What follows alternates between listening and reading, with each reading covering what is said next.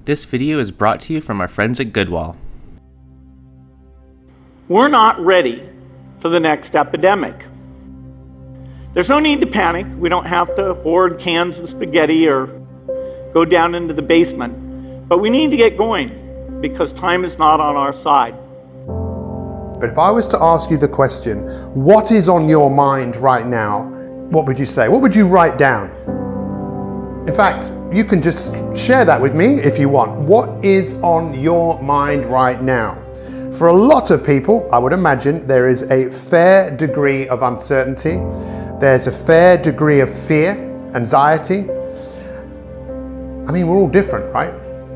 But I don't think there has ever been a time where there has been as many people thinking about the same thing as they're thinking about right now. We predicted this a long time ago, and now it's the future. It has come to light that a lot of people are now waking up to some emotions that they have never experienced before, or perhaps dealing with other individuals' emotions through this difficult time. You know, some people panic, and lots of people have been panicking, and we can understand why that is, because when we experience fear, we go into a survival mode. But the fact of the matter is, it's the fact that people tend to experience way too much fear, way too much stress every single day. The majority of us are living in a state of perpetual stress. Whether we are separated from loved ones or alone in our home, it is important to know that there is always emotional support available 24/7. This is a crucial time to reach out if you're having trouble finding those new coping skills or dealing with the fears and anxieties that come with coronavirus. We are all in this together. We need each other. And human beings, and this is, I think, one of the unique opportunities that we all have right now, is to take the wisdom of the ages of people like Martin Luther King, who basically said this: the most important question, the number one question we should all be asking is, what can we do for others? What can we do for others? I believe that your future and my future is unwritten. That's what I believe, right? And we have the ability to write our future. I know some people will be really challenged by that because of what's going on right now. Totally believe that even with all of this, there is still only one thing out there in the universe that is available to all of us, and that is possibilities. Once this blows over, what will you do? Is this maybe for some of you the change that you've been looking for? Is this going to be a defining moment in your life where you look for different things? See, in times like this, what a lot of people do is they start looking for opportunities. And they think there's possibilities that will come out of all of this, that the breaking down of certain systems means that we have the opportunity to create new systems. So I ask you, what would you like the legacy of this time to be? The key point there is you've got to enjoy what you do every day. And for me, it's working on new problems. The most powerful thing that we can do right now is to ask ourselves a few questions. What can I do? What is in my control? What is the difference that is going to make the difference? When the dust settles and COVID-19 goes the way of the bubonic plague, there are some people who are going to walk out of their houses with better bodies than they had before the lockdown. There are going to be people who will walk out of their houses fluent in a language they didn't know. There are going to be people who will walk out of their houses being able to code better than before the lockdown. There are going to be people who will walk out of their houses with a book written. That's the reality. Being compassionate to others that may be feeling the COVID-19 stress is invaluable. A great way to help someone cope with that stress is to listen to them, acknowledge their emotions, validate the feelings they have, and let them know that they're not alone. And the greatest thing in life you can do is help others. And in order to help others, one of the best ways you can do that is help yourself.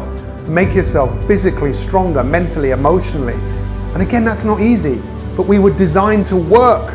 We were designed to evolve.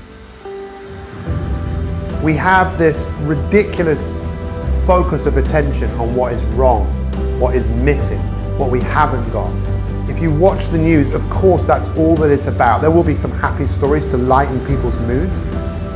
To consider limiting your exposure to the media, staying in touch with friends and neighbors through phone or email is still the best practice, and consultating with a trusted financial advisor before making any drastic decisions about finances would be highly recommended.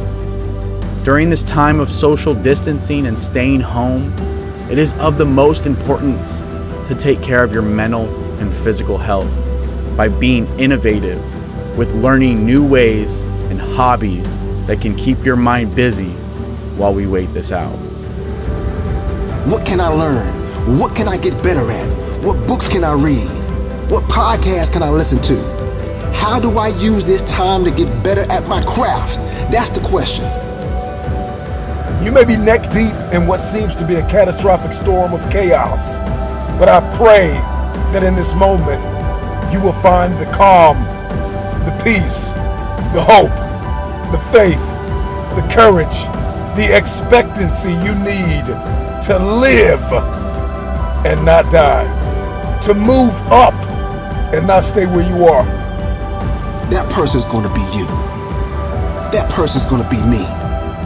We understand that lots of people are very lonely at this time. We understand how hard it can be to cure yourself from boredom and find new and healthy routines.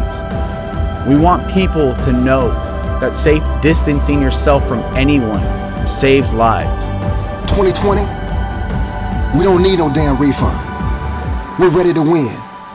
And I just think that we all have an opportunity to look at life differently. We all have an opportunity to be different on the back of this. We all have an opportunity to look at the world with a fresh pair of eyes.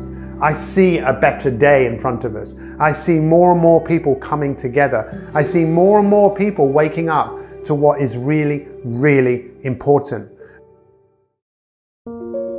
Hey everyone, thanks for watching. It's Gordon here from Motivation to Study, and I wanted to take a second to thank our great friends at Goodwall for partnering with us on this video.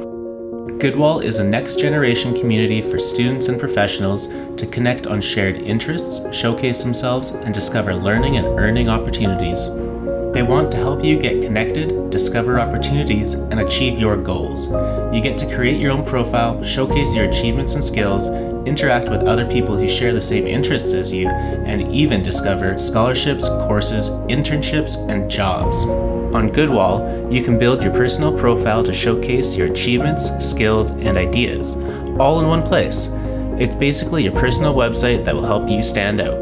Goodwall is great for finding inspiration by browsing your personalized feed based on your interests, and you can celebrate other people's achievements. It's a perfect platform to discover hand-picked opportunities from scholarships to internships and jobs, and join group chats for motivation and productivity tips. And just so we can get you started, join us on Goodwall's Study From Home Challenge. Sign up, create your profile, add us at Motivation to Study, and say hi. Then, post a picture of yourself studying with the hashtag StudyFromHome so we can meet you. We'd love to interact with our audience on this awesome platform. So sign up from the link in the description below and start discovering your future.